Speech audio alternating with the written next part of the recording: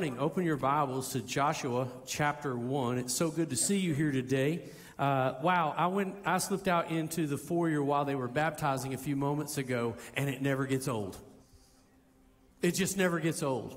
To see the tears, to see people making a commitment, they're going public with their faith. They've made a private decision to follow Jesus, and they've prayed. They've asked God for forgiveness. They've called upon the name of the Lord. And when you go out there and you see them following the Lord in the waters of baptism, it's just exciting, and it never gets old. And I just wanted to say what an honor it is to be a part of a church that people are surrendering their lives to the Lord, and they're taking steps,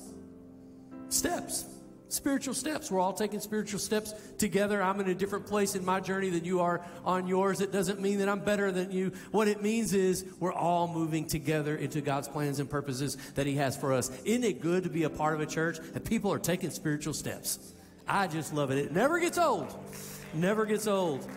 If you are new here, please stop by the Connect Corner. As my introverted friend Joe said, just walk away with a free gift. That would be a good thing for you today. Joshua chapter 1, if you're ready to get into the Word of God. Joshua chapter 1, verse 1.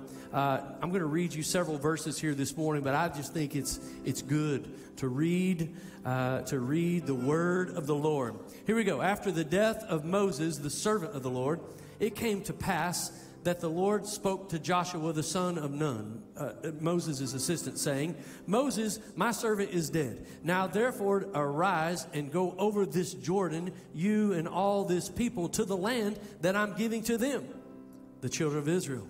Every place that the sole of your foot will tread upon, I have given you, as I have said to Moses. Verse 4, from the wilderness and this Lebanon, as far as the great river, the river Euphrates, all the land of the Hittites, and to the great sea toward the going down of the sun shall be your territory. No man shall be able to stand before you all the days of your life. As I was with Moses, so will I be with you. I will not leave you nor forsake you. Verse 6, be strong and of good courage. Look at your neighbor and say, be strong. Be strong and of good courage, for to this people you shall divide as an inheritance the land which I swore to their fathers to give them. Only be strong and very courageous, that you may observe to do according to all the law which Moses my servant commanded you. Do not turn from it to the right hand or to the left, that you may prosper wherever you go. This book of the law shall not depart from your mouth, but you shall meditate in it day and night, that you may observe to do according to all that is written in it. For then you will make your way prosperous, and then you will have good success. Verse 9, have I not commanded you? Be strong and of good courage. Do not be afraid, nor be dismayed. For the Lord your God is with you wherever you go. Let's pray. Father, thank you for this word. I thank you, Father, that your word is true. I thank you, Lord, that we can look to your word to know how to live our life. I ask you, Father, that you would help me to speak what you put in my heart, and help Lord, the people, the ears of the people to hear and to respond to what you're saying to us today. I pray this in Jesus' mighty and great name. Amen and amen. Amen. Great to be in the house of the Lord. Love looking at passages of Scripture and seeing what God has to say to us today. And that's exciting. At Easter time, we did kind of a poll, and we asked everyone at Easter, there was a little card that you received, and it was, what is it that you need to hear from the Lord? What are some topics that you want to hear or that you need to study? And so the last 2 weeks, you have heard about biblical prophecy and end times. And so that was in response to the card that you filled out. And I thought Pastor Holden did an outstanding job of opening Scripture and showing us that we have a hope to look forward to. It's not scary times. No, this is an exciting time to be living in. And so we looked at, for 2 weeks, we looked at biblical prophecy. And also on that poll, you said that you would like to hear some sermons or a sermon about anxiety and fear, or anxiety and stress. So these are some topics that you've asked for. So today is in response to that. And so today I want to give you what God has placed upon my heart. I want to give you just a definition of stress. This just comes out of the dictionary, but this is, you say, Pastor, I don't need a definition of stress. I live with it. Listen to me. This is what the Bible, this is what the dictionary says about stress. It's a mental or emotional strain or tension. Anybody feel some tension in the room? Resulting from adverse or very demanding circumstances. How many of you have ever gone through some very demanding circumstances? Oh, okay, only 7 of you have done that. Well, y'all said you wanted to hear a message on anxiety and stress, so that's why we're giving this to you. See, external things can create pressure in us. These external things, these things that you have no control over. You don't have really any control over the economy. You barely have control over yourself. We don't have any control over the politics of the day. We don't have any control over some of our family members. How many of y'all got one of those family members? They can create some pressure in us. Those things on the outside, that is external things that we have no control over. Anxiety is these internal things, though, because these things can be going okay around us, but we still feel a little anxiety. Anybody know what I'm talking about? See, I understand this completely because this anxiety is sometimes part of my journey as well. As you know, I'm not exempt from anxiety. I'm not exempt from these things that we're talking about today. We learn how to manage these things. Internally, we can be filled with anxiety, even if there's nothing wrong going on around us. But anxiety can be present during moments of even great anticipation. I see this at weddings. I do a lot of weddings, and you're going to have 2 things. You're going to have a lot of anxiety and a lot of anticipation at the same event. It's just true. John's shaking his head. He's done a lot. He's done 100 weddings probably.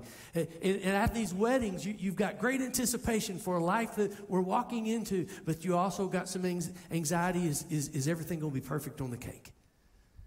You know what I'm talking about? Anxiety.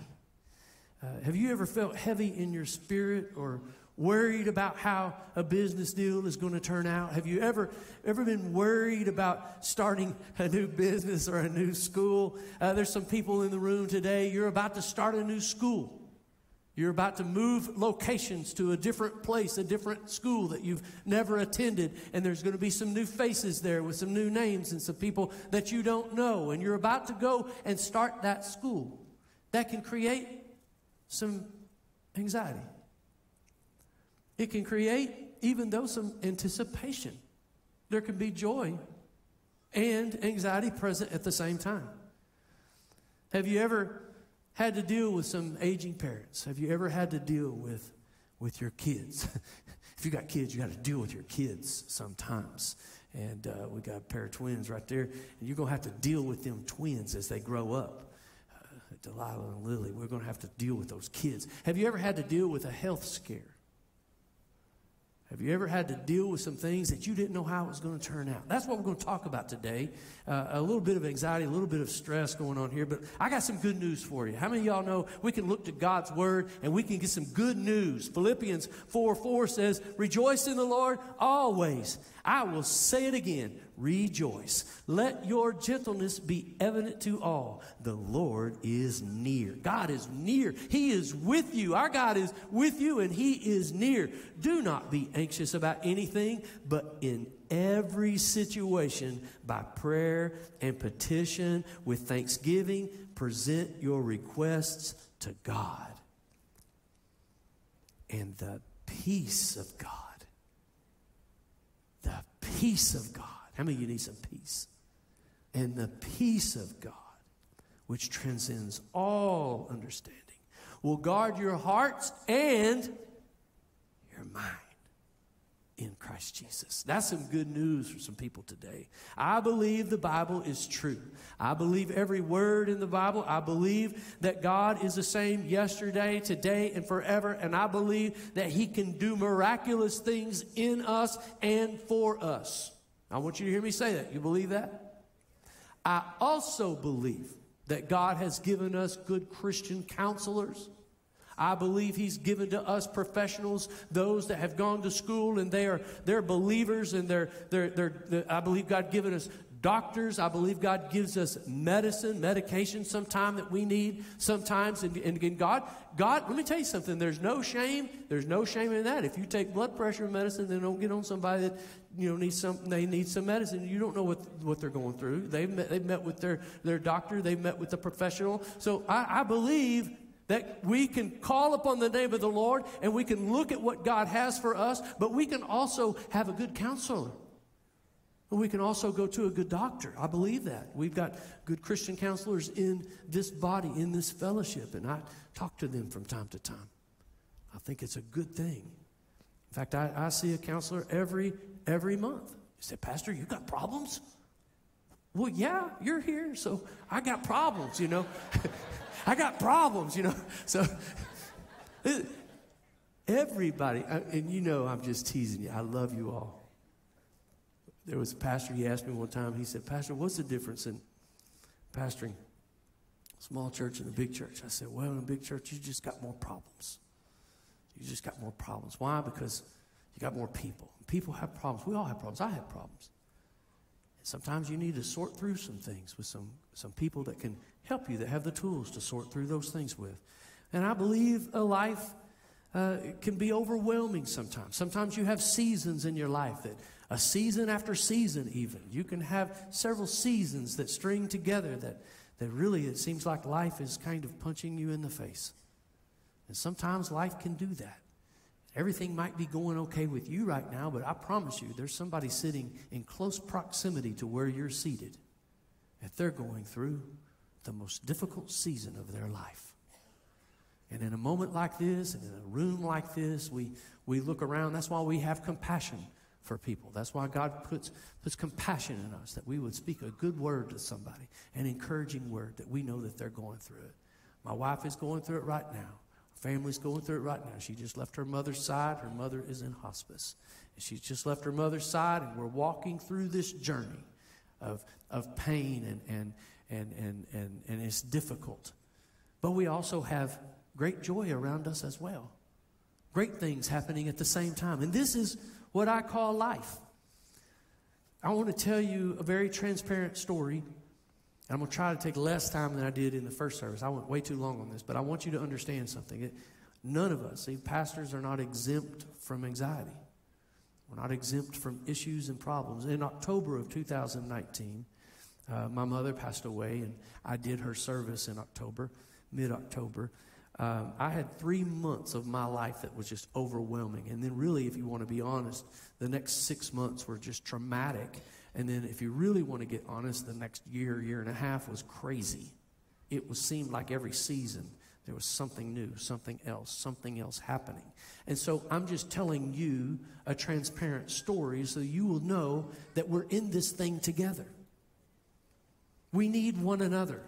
But my mom had passed away, and I did her service, and 2 weeks later, after I did her service, I found myself marrying my son and my new daughter-in-law. And so there was pain, but there was also joy present at the same time. And then a week later, I found myself with about 40 of you in Israel. We had been preparing for a trip, and I'd been preparing for well over a year of getting this trip together. And I was able to invite my dad. My dad went along. Man, we had a great time in the Lord in Israel, and we about ran him to death. we just ran his legs off that trip. But yeah, we did. Dad's sitting right over there. He says, "You sure did, son." But we found ourselves in Israel, and my mother had just passed, and we just gained a new daughter-in-law, and it was Bella's wonderful. If you don't know Bella, she's just a joy, and that's just a beautiful thing. And now we find ourselves in Israel, and while I'm in Israel, I was named the interim pastor of this church, and it was like swing and blow after blow, and it was like anticipation but anxiety. What's going on? Lord, what are you doing? I don't know. And then it was 5 days after we returned from Israel. It's Thanksgiving. We're here for Thanksgiving, and it's the first major holiday without my mother.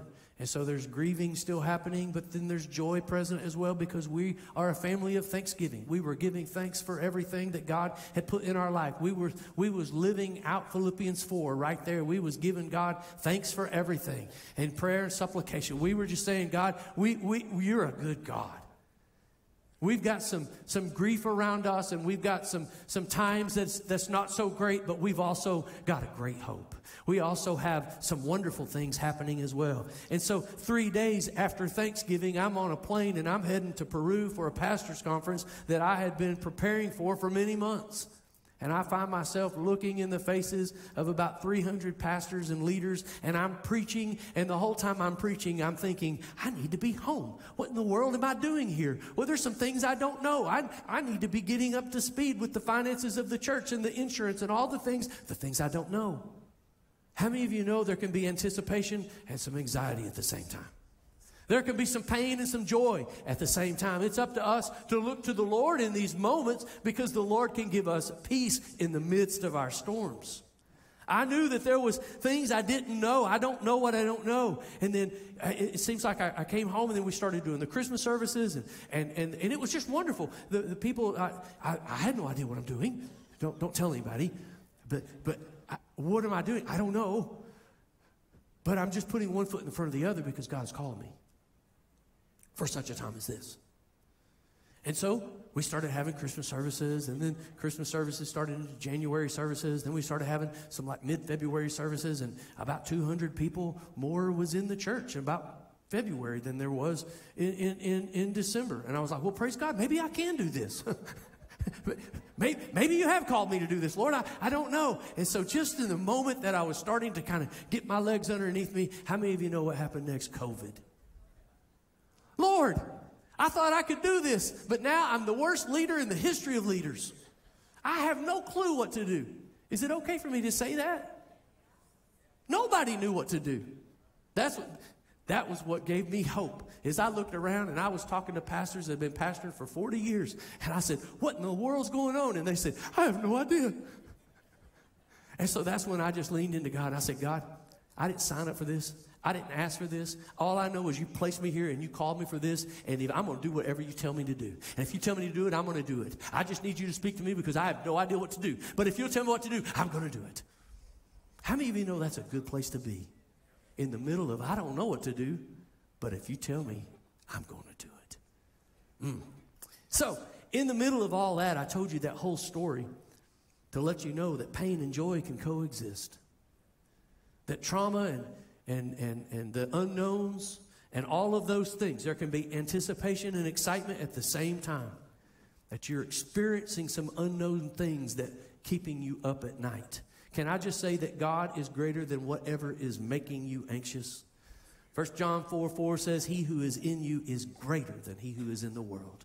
The New Living Translation says it like this: the spirit who lives in you is greater than the spirit who lives in the world. Our opening text today was Joshua.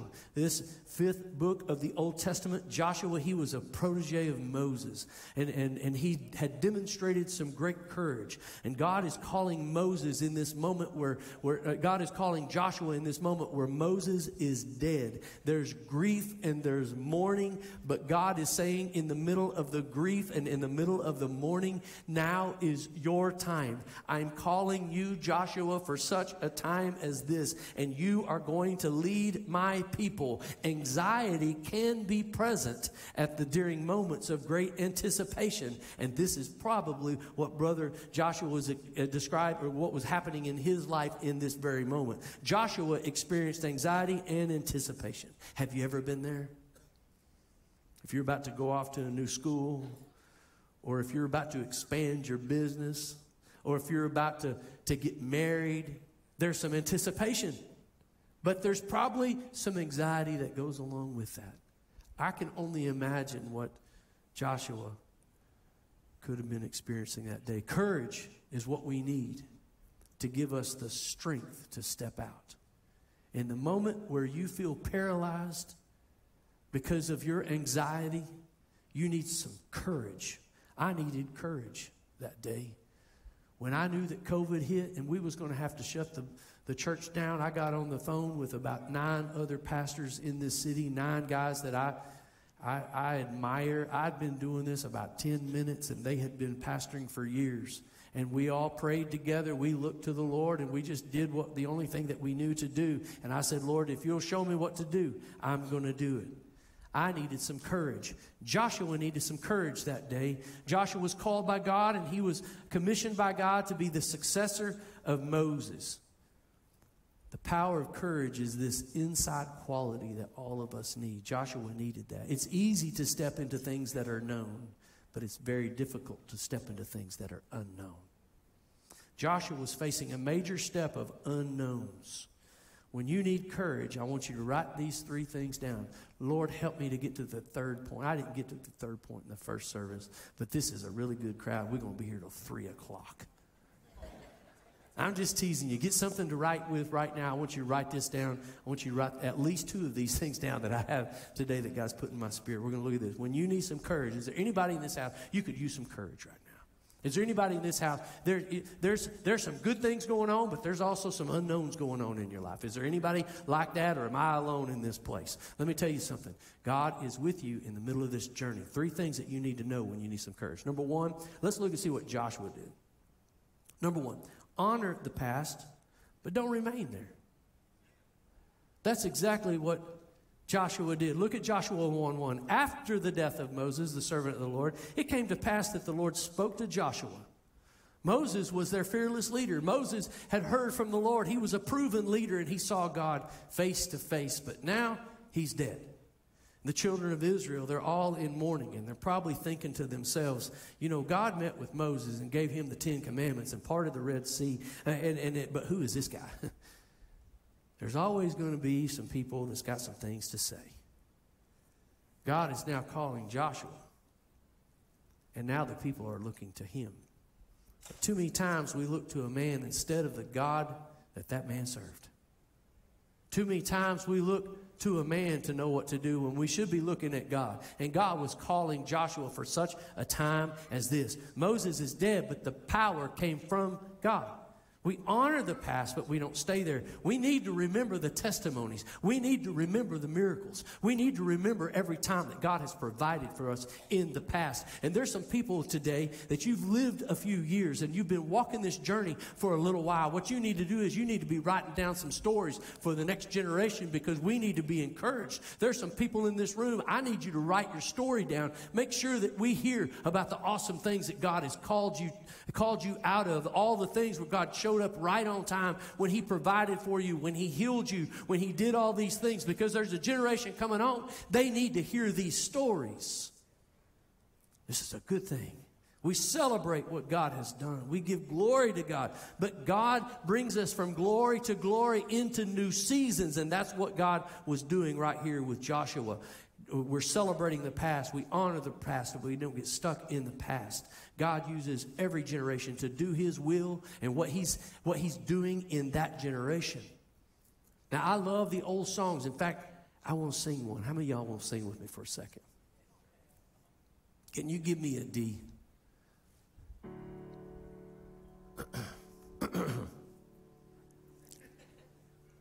I need your participation. I exalt thee. Come on, sing it with me. I exalt thee. Give me some harmony, will you? I exalt thee. I hear some harmony. Come on. Oh, Lord. Right over there, I got you.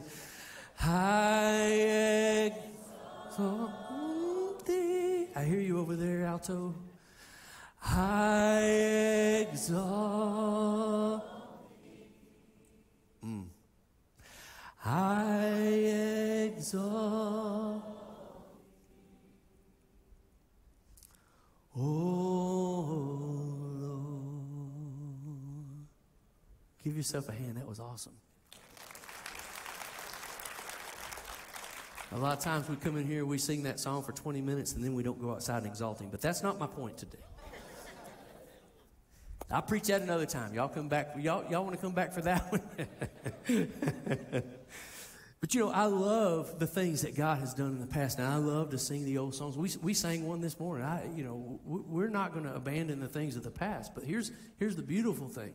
God is writing a brand new chapter in his book, and he's using the people of this generation. He's speaking to people. I was out there in the foyer when 9 people got baptized, a lot of young ones, and I walked up to them, and I was so excited. It never gets old. I looked at them in the face, and I said, this is just the beginning. God is going to use you. He's got plans for you. He's going to use you for his purposes in this generation, and I believe that with all of my heart. You know, you heard your children then. You hear your children now. You are the same God. You are the same God. He healed back then and he heals today. He provided then. He provides today. He's the same yesterday, today, and forever. But we serve a creative God. He created you with the creativity to do what he's calling us to do. He uses each generation and he speaks to each generation what he's trying to exercise in that generation. You moved in power then. He still moves in power now. He was a healer then. He's healed my body. I have a testimony of healing in my body. And let me tell you something today. He's a healer today. He can heal just like he healed then. Just like he can heal me. He healed me back when I was in 11th grade. And I'm still healed. We never forget what God has done. We remember his faithfulness. All my life you have been faithful. All my life you have been. Great is thy faithfulness. Who knows that one?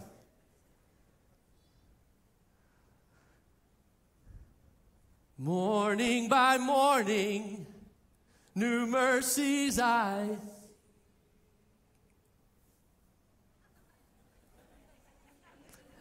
hand hath provided. Y'all are singing bunch.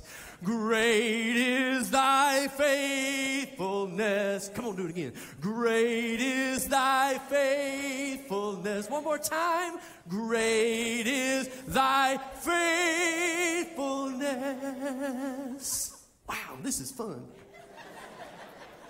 Lord, unto me. He's the same God. You heard your children then, but you hear your children now too. Write your story down. We've got to encourage the next generation. We're going to honor the past. We're going to remember his power. We're going to build some monuments, but we don't worship the monuments. We worship the God of the power of what he has done. Worship God for performing the miracles. We thank God. Oh my God, I need you now. I thank God for the past, but I'm thankful for our future. I'm thankful for the next generation. My ceiling's going to be their floor. In fact, we had 170 kids at kids camp. We had over 100 at YTH camp. We have almost 200 kids here every Wednesday night. We had 20 people that went to Peru. We saw over 31 salvations on that trip. We drilled some water wells on that trip, and Evan was trying to tell you, but he was so excited about what he had just experienced. But let me tell you the cool news about what just happened in Peru. The good news is that my son, where you at, Matt? Where you at? Matt's right. Stand up, Matt. Matt's right there with my beautiful new daughter-in-law. They've been married since 2019. Five years. 17. They've been married 17 years from 2019. That's my son right now. You can sit down. Y'all, let me sit down, boy. Is it okay if we just have fun? In life, there's too much stress. There's too much anxiety. The house of the Lord is a place that we should be able to experience his glory. Merry heart's good like a medicine. Amen. Now, let me tell you a story about Matt. I don't have time for this, but I'm going to take it anyway. A few years ago, we were drilling a well in a place called Santa Rita. And we hit a rock. And I didn't know. I was inside the clinic, and these guys were out there doing hard labor in the sun, and I didn't really care about doing that, so I was inside. And they came in, they said, Pastor, it doesn't look like we're going to be successful drilling this well today. And I said, have y'all prayed? They said, well, no, we haven't thought to do that. We've just been out there, turning the drill bit. And they were exhausted. Matt was out there just kind of going through the motion. They'd hit rock, and they'd been the same level for well over 45 minutes. I've told you this story before, but there's always new people coming into the fellowship. All I know is I walked out there, and just something came on me. He said, pray. Just pray to God. And so I just said, Lord, I just ask you, I know it's your will. You've sent us 3,500 miles here. We've spent a lot of time trying to drill this well. Lord, right now, what we need you, we want to give these people water. Will you give these people water? And I said, in the name of Jesus. And the moment I said the name of Jesus, that drill bit went through that rock. It dropped about 3-4 feet. Is that the truth, Matt? It dropped about 5, did you say 5 feet? It dropped about 4 or 5 feet. And it went straight down the moment I said in Jesus' name. And that place still has water to this day. That well still works at Santa Rita.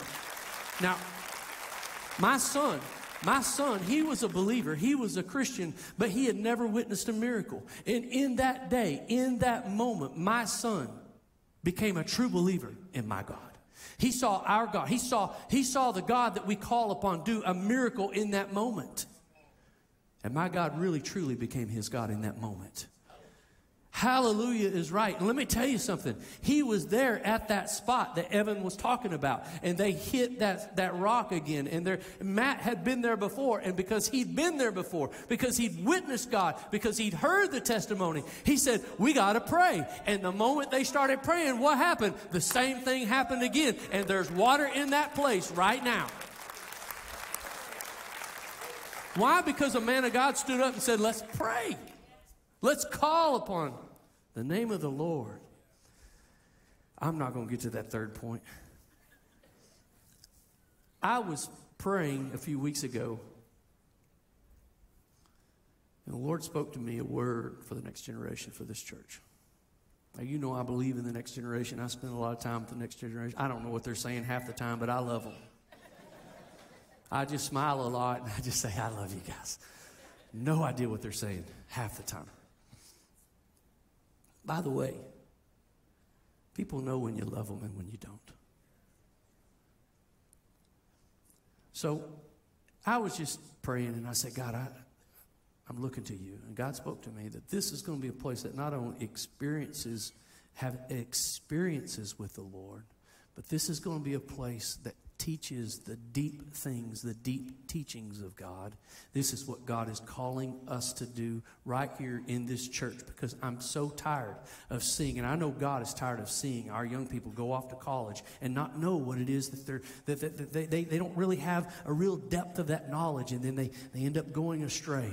And so what I know is God is saying to this place, we got to dig some deep wells. We need some people who've walked with the Lord for many years to get in the game and say, put me in, coach. I want to disciple some young people. I want to tell them my story. I want to tell them what God has done for me and that God can do it for them. But I need to be teaching. I need to be discipling. In fact, we have some needs in kids' church. We have some needs in YTH. And I'm telling you, if some of the older folks of this church, you need to get in the game. There's some things you need to say. You've got some experiences you need to teach. But God gave me that word for such a time as this. God has a bright future for our church. He's got a bright future for the next generation. God had a bright future for Israel, and He spoke, and God has a bright future for you. He was calling Israel into a new time, and He was going to use Joshua. In fact, if you need to grow in courage, we honor the past, we don't remain there. We remember the miracles. We know where the miracles came from. He provided them. He healed. But verse 2, it says, it came to pass that the Lord spoke to Joshua. This generation needs to learn how to hear from God's voice. Joshua represented a new era in that time. He was God's choice for leadership in that moment, and God spoke to him that day. God was going to do something new. Can I just make a declaration over you? God wants to do something new in you. He wants to do something new in your family. He wants to do something new in your children, in your job, in your home. God is waiting for you to take a step to do what He's calling you to do for right now.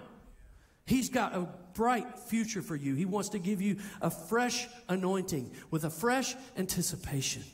When you need some courage, learn to do things, write this down, learn to do things afraid. Why? Because God is with you. Look at what God says in verse 6, in verse 7, and verse 9. God speaks to Joshua. He says, be strong and be courageous. Hold on, even when you're scared. Even when you don't know what the next 3, 4, 5, 6 steps looks like, you just know that God spoke to you and says you need to open up a new school in Northwest Arkansas. I'm looking at Adrienne Cameron. She says, I know exactly what you're talking about. I don't know how to do this, but I'm going to do it. God's going to show you the next step and the next step and the next step, and that's what he does. He's waiting for some people to say yes to what he's calling you to do. We want everything to be easy. We want everything to line up. And we want the whole plan. But you would not need faith if that's how God did it. Learn how to do it afraid. The question is not, do you have what it takes? The question is, are you available? Are you willing? Are you obedient to take a step? Because when God asks you to do it, he will equip you to make it happen. God says it, you just go do it. We're just vessels. Some of us never even say, God, use me. Some of us never say, God, send me, because we're paralyzed by anxiety. We never say, God, I'm open to you. We say things like, God, what would you call me to do? I'm nobody. I've never been used by God. I imagine that's what Joshua was saying about that day. My greatest fear, y'all, is my greatest anxiety, honestly, is not that God would use me. My greatest anxiety is that I won't ever do what he's calling me to do. God's put a plan in me. He's put a dream in me. God gave me a next step, and I've got to do the next step. He'll do that for you. I want to be used by God in a new season because I know this. He's with me. In fact, be of good courage, church. God is with you. Be of good courage. The Lord is with you. Joshua was facing some fear and some pressure and probably some anxiety, and he was in the pressure cooker of his life. But God made him for that very moment. God had made him for that moment. He was thinking, there were some people, they were there. They were saying, he's not Moses. Who's he? What's he ever done? There were some people saying that. There's always going to be somebody with a negative voice saying something in your ear. And if they don't say it in your ear, they're saying it to other people, and it gets back to you. Those are negative Nellies. Sorry if your name's Nellie. I didn't mean it. Listen to me for a moment. There's always going to be some people that tries to hijack the destiny that God has on your life. Somebody's going to say, well, you've never run a business. What do you know? There's going to be some people, they're going to say, well, you know, you were a loser then and you're a loser now. Wherever you go, there you are. That's what people are going to say stuff like that. Maybe you've never run a small group. Maybe you've never discipled a men's group. Maybe you've never worked in kids ministry. Maybe you've never decided to put yourself out there. Maybe you know God is telling you to take a step and you've just not taken the one step he's told you to take because you don't have it all figured out. Well, welcome to the journey. That's the way God works. Because you need some courage. And I want you to know something.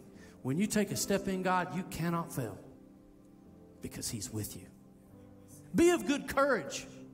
Our God is with you. Look at your neighbor and say, be of good courage.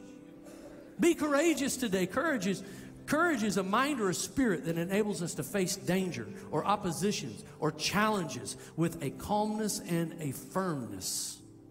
Having courage is not the absence of fear. It is the willingness to step out in the face of fear. I'll be honest with you. The enemy tells me every time I get up out of that seat and walk 10 steps this way, the enemy says, who you think you are? What do you think you're doing? You're just a truck driver. You don't know what you're doing.